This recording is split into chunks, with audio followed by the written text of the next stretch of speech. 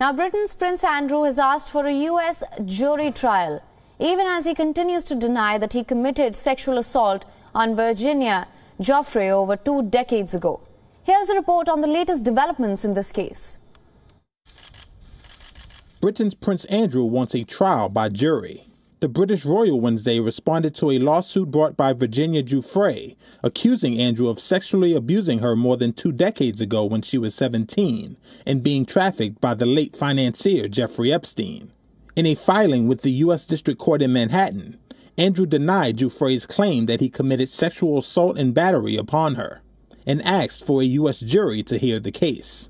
Andrew's ties to Epstein, who killed himself in a Manhattan jail cell in 2019 while awaiting trial on sex abuse charges, have undermined his reputation with the public and standing in Britain's royal family.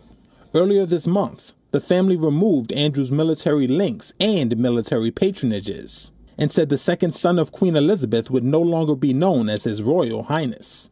The prince's lawyers had previously called Giuffre's lawsuit baseless, and accused her of seeking another payday after Giuffre received $500,000 in a 2009 civil settlement with Epstein. U.S. District Judge Lewis Kaplan has said a trial could begin between September and December 2022.